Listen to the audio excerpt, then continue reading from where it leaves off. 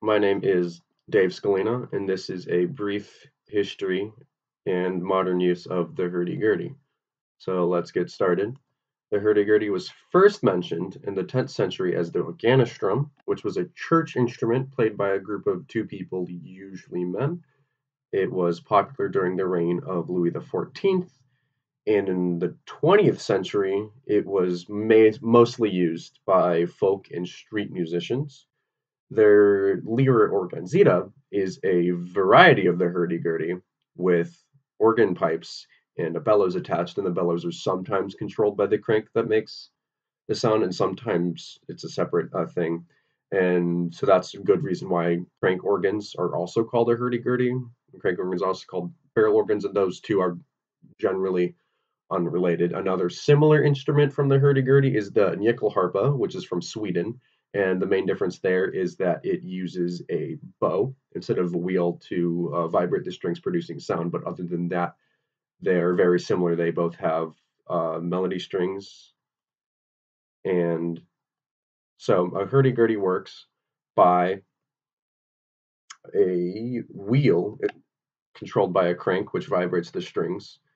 And other than that, it works like any bowed instrument, except instead of having a bow, it has a wheel, of course. It usually has 6 strings with 4 drone strings called bordons and 2 melody strings called chanterelles. And then there's a set of keys, around 24 usually, I believe is the normal thing, and that has keys, and they press down on the melody strings to create different pitches.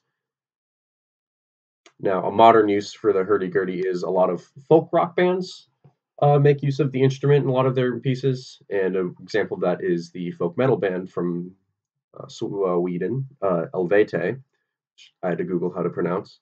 And the folk metal band was founded in 2003, and they often mix like modern guitars and basses with traditional European instruments such as like a hurdy-gurdy or an accordion or bagpipes, and they have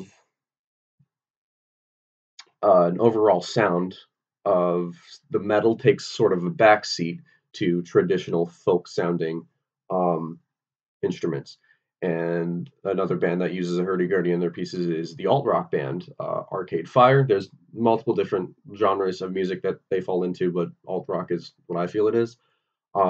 Each member of the band can play multiple instruments, and including a hurdy-gurdy, and they use a lot of those in their pieces.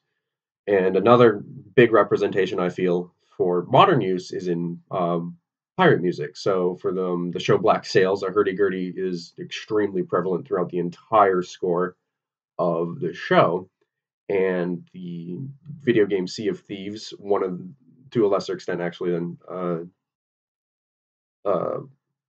Black Sails, so it has a hurdy-gurdy that players can use to play a couple selected melodies. And a composer I want to talk about, he uses the hurdy-gurdy, is Bear McCreary, who specifically I want to talk about his work on Black Sails.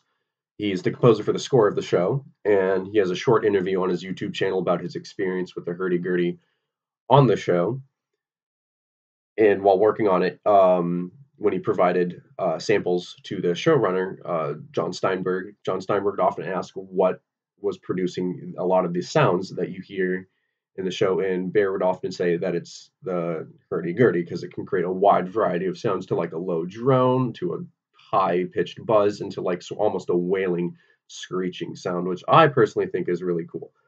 And Bear actually plays the instrument himself in the show, and he was quoted with saying he doesn't consider himself a hurdy-gurdy player because it's a very difficult instrument to make sound good, but he didn't need it to sound good. He needed to sound like pirate music, so very nitty and gritty. And that brings me to the musical example I'd like to play, which is the opening theme from Black Sails.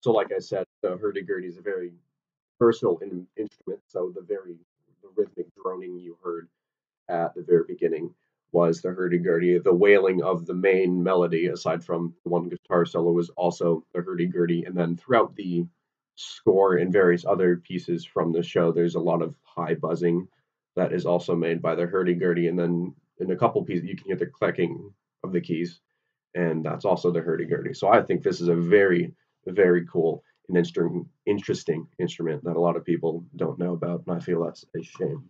But I also really like pirate music, so it's a bit of personal taste.